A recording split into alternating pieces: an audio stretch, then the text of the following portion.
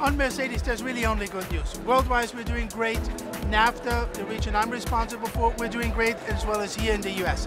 We're doing well on every level. And year to date, we are still ahead of the competition. And part of the success is that we have the best lineup in the industry when it comes to product. And that's true for our SUVs, and we saw the members here, but that's also true for our passenger cars.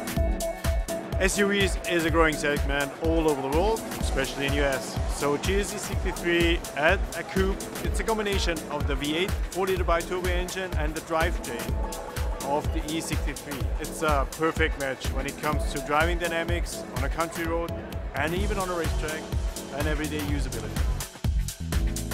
GT concept is kind of an outlook in two perspectives. Gives you an understanding how we're gonna increase the family of the GT in our interpretation of a four-door GT.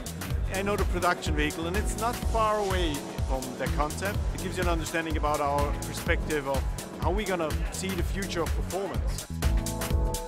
AMG is very important for the US customers, and as we are offering here the sportiest mid-size SUVs, I think it's perfect answers to the wish of the customers.